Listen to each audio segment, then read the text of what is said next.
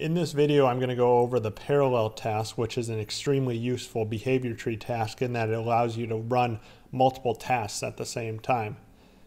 For this video, I'm using the parallel scene, which is included in the Behavior Designer Tutorials folder, and you can get a link to that in the description of this video. So just to get an idea of what this scene is currently doing, we'll go ahead and hit play, and we can see it's just this agent moving from one point to another. Let's go ahead and make it a little bit more interesting, and we'll add the parallel task. And if we just do the parallel task with one child, we'll notice that there's absolutely no difference at all. It just basically runs and then runs the child task. So you have one task running in parallel. Now let's go ahead and add a few more tasks, and we have it a little bit prepared already. So you can see that we have this sequence task, a wait task, and a log task. This example is kind of contrived, but it will allow to, or give a good example of how the parallel task works.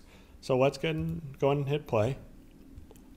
And we can see that right now, actually I was a little too slow, so we'll hit play, and all right, I caught it in time. We can see that two different tasks are active right now, the seek task and the wait task. And these are both running at the same time.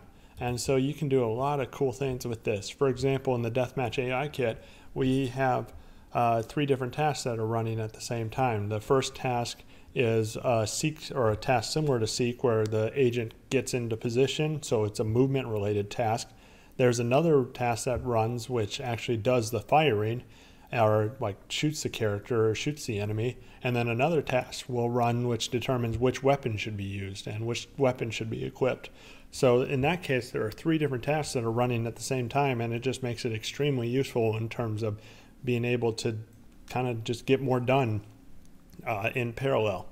And we can see now that as soon as I hit play, this log task will run, and then the log task returns success. And so then the parallel task will just keep playing because this seek task hasn't returned success yet. Now let's see what happens if we were to change this to return failure. And now if we hit play, we'll be able to see that after a second, this parallel task actually ends because one of the child tasks returned failure. And so this parallel task sort of operates similarly to the sequence task, in that all the children tasks have to return success, otherwise it will return as well. And if we do a search for parallel, we can see that there's a few different variants of the parallel task, and if, for example, we didn't want it to end when the parallel task was complete, or when one of the children returned failure, we can use this parallel selector task, which will basically just keep playing even if one of the children tasks returns failure. The final variant is this parallel complete task, and it will also run all tasks in parallel, except when a child task returns success or failure, it will then return that same status. So this right now will look very similar to the initial parallel task, but let's go ahead and change this, and we'll just have it return success. So now parallel complete will return success as soon as this child task returns success. So that's actually an overview of three different composite tasks: the parallel task, the parallel complete, and the parallel selector.